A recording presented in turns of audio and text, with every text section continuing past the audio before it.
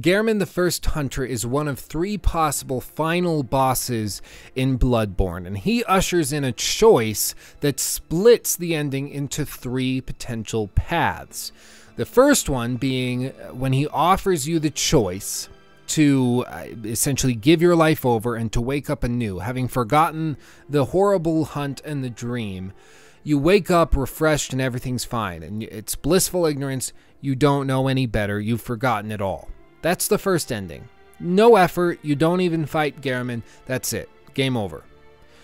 The second option is to resist, at which point Gehrman gets up out of his wheelchair and says, okay, here we go. Here we go, homie. Let's fight. And then you fight. And he puts up a valiant effort, and at the end, if you do your job right, you kill him, and then you take his place as the new hunter, the new head of the dream, so to speak. And if you have collected the 3 umbilical cords, then you get the option to fight the Great One, which had control over Gehrman, and if you defeat him, then you actually become a baby Great One, quote unquote, and you all of a sudden have the powers of a god, seemingly. You are the new Great One, and it's come full circle. Now, these endings, at first, if you don't think about them, and if you just go through the motions, it seems like the first ending, the easiest one, seems to be the best. It seems like if you don't try anything at all, and you just say, okay, Gehrman, decapitate me, bring it on, bro, and he cuts your head off, you wake up anew, you've forgotten the horrors of the dream, everything's fine, everything's great. It's like it never happened, and you're going back to life as normal. That seems like the best ending. Well, it's not, though. It's not. And this is because the entire idea of Bloodborne is that as you go through the game, you're seeing new things. You're exposing yourself to new things. Horrors that previously were unseen, now you can see. And you're going up against these great ones. Initially, you thought you were just going up against these kind of hairy people with axes and stuff. But no. As you gain knowledge, and insight specifically, there's a reason why it's called insight. You become more powerful, more powerful, more powerful. More insight comes more power. And then at the end of the game, you're asked if you want to give all that up. And if you choose to, good on you. Go for it. But you're giving up that inherent power, and you're going back to a state of weakness, just the same as you were at the beginning of the game, which is why it's considered the bad ending. Now, the second ending, I find, or at least the potential of the second ending, I find the most interesting and most intriguing. And this is all because of Gehrman. Now, Gehrman, if you hear him throughout the dream, he has certain scripted dialogue sequences which are very interesting. I'm going to play for you in just a second the 2 that I find most important. And I wasn't able to find these in my gameplay footage, so I actually looked them up and found the audio clippings, but here they are. Oh, Lawrence, what's taking you so long? I've grown too old for this. Of little use now, I'm afraid.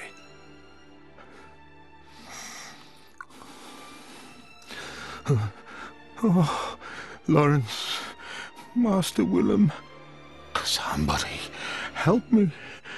Unshackle me, please. Anybody. I've had enough of this dream. The night blocks all sight. Oh, somebody, please.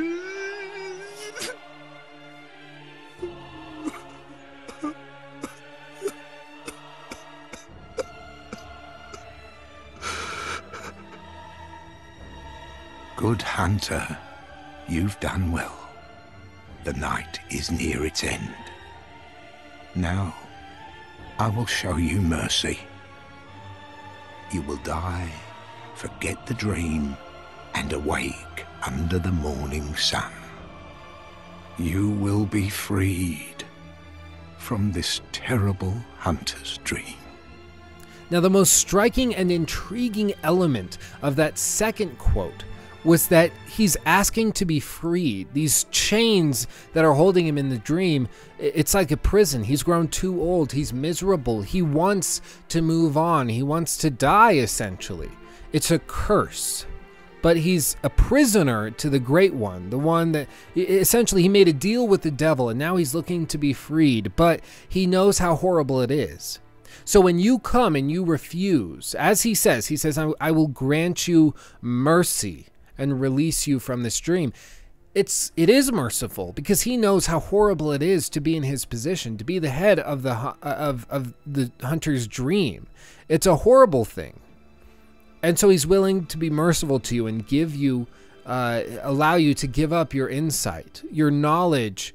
The night becomes even worse and muddied and horrible. You see these horrors. And so when you resist him and say, no, you ain't chopping off my head today, he says, okay, Gehrman joins the hunt. Here we go. He doesn't just flop over. He's an old man and he wants to die, but he doesn't just let you easily kill him. No, he puts in a huge and very, very, very difficult fight.